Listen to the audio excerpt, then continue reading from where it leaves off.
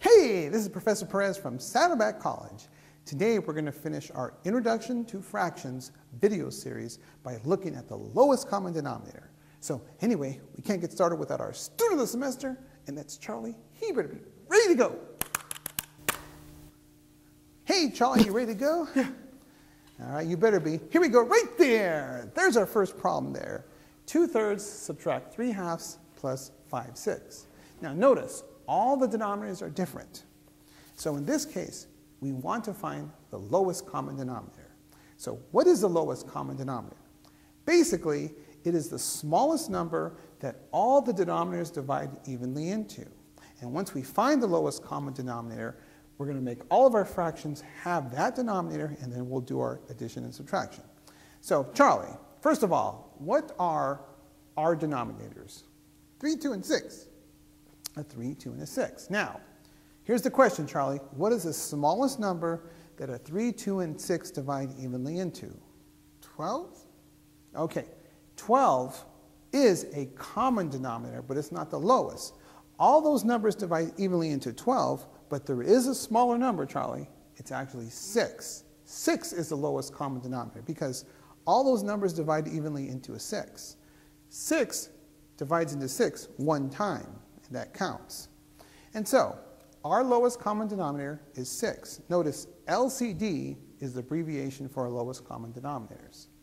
So all of our fractions can be written with a denominator of 6. So here we go. We did this in our last video. We have 2/3. We're going to write it as a fraction with a denominator of 6. And we're basically going to multiply 2/3 by a 1, but 1 is going to be written as a fraction. Well, what fraction are you going to write the 1 as? This is how we do this. Remember, Charlie, 3 times what is 6? 2 is 2. And so if we multiply the denominator by 2, we must multiply the numerator by 2. And there we go. Now, how do we multiply fractions, Charlie? Straight across the top and straight across the bottom. That's right. All right. Now, what's 2 times 2, Charlie? 4. 4 and 3 times 2 is 6. There we go. So 2/3 is actually 4/6. Okay, now we're going to subtract 3/2. Now, how do we write 3/2 as a fraction with a denominator of 6? Again, we're going to multiply the 3/2 by 1, but 1 is going to be written as a fraction. Well, what fraction is it? Well, we look at our denominator. 2 times what is 6, Charlie? 3. 3. And if we multiply the bottom by 3, we must multiply the top by 3. And what's 3 times 3, Charlie? 9. 9, and 2 times 3 is 6. There you go. So 3/2 is 9/6. All right, Charlie. Now, we have 5/6. Well, 5/6 already has the lowest common denominator, so we just bring that down and notice all of our fractions have the denominator of 6. So we put a fraction bar over 6, and now we do our arithmetic. 4 subtract 9 plus 5. Now, 4 subtract 9. Don't get scared, Charlie. Remember, use some kung fu.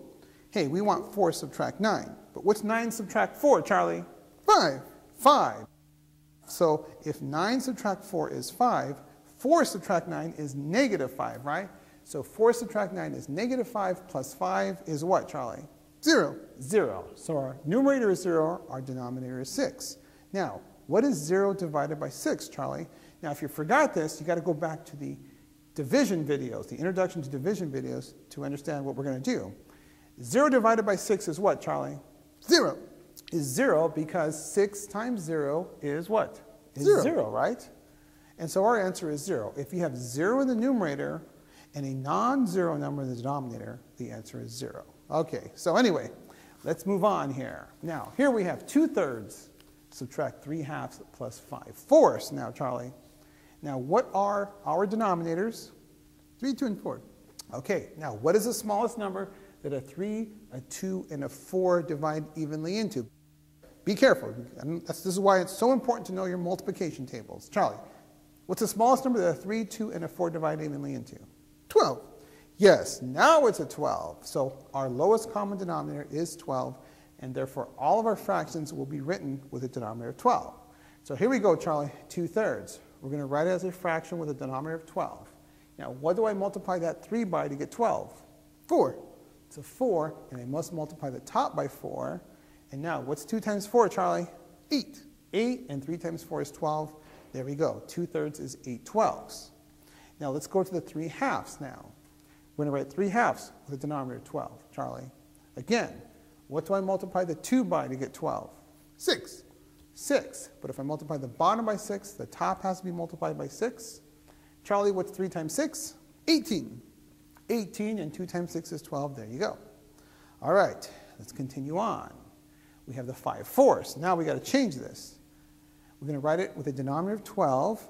And again, 4 times what is 12, Charlie? 3. It's a 3, that's right. And so if you multiply the bottom by 3, you must also multiply the top by 3 there. And what's 5 times 3, Charlie? 15. 15, so there we go. And so all of our fractions have a denominator of 12. We're going to write it all over 12 and put our numerators in with the operations. 8 subtract 18 plus 15. Now remember, order of operations says you must do addition and subtractions working left to right. Correct, Charlie? Now, 8 subtract 18. Don't get scared. We're trying to do 8 subtract 18, which is a negative number, but if we realize, hey, 18 subtract 8 is what, Charlie? 10 is 10. Then 8 subtract 18 is negative 10. And what's a negative 10 plus 15, Charlie? 5. It's 5. And we have 5 over 12.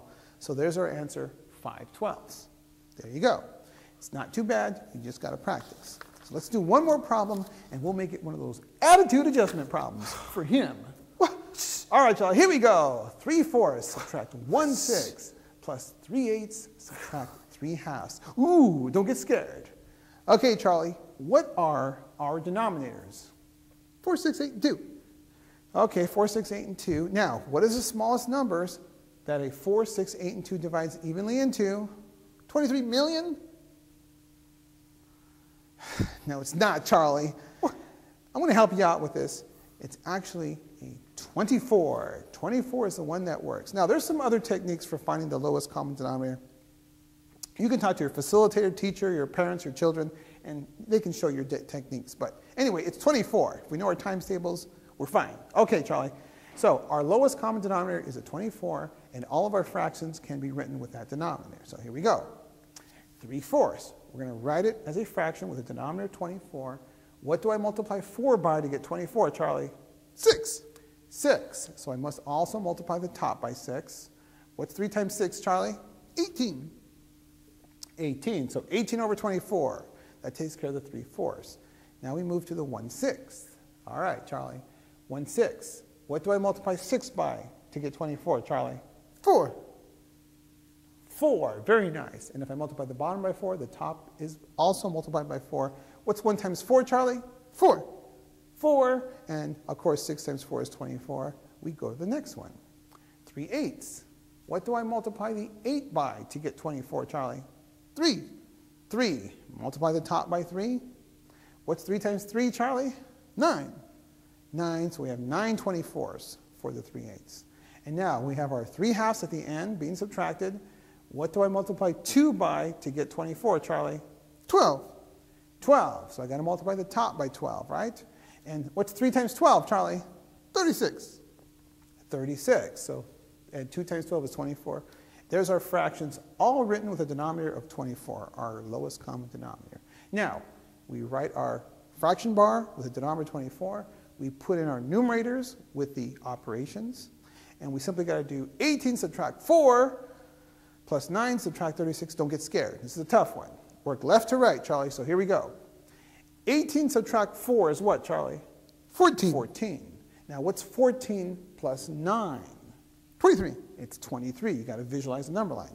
So we have 23 subtract 36. Now, this is a tough one, Charlie. What's 36 subtract 23? 13. 13. So 23 subtract 36 is actually a negative 13. And so we have negative 13 over 24. That's a tough one. Now notice, this is a negative answer. Negative 13 divided by 24 can also be written as a negative 13 over 24. These are the same answers. Now that was a tough problem, which means you've got to practice and you've got to go back and practice your addition and subtraction. We've got plenty of videos back there for you to look at. So anyway, that's it for now. We'll see you again soon.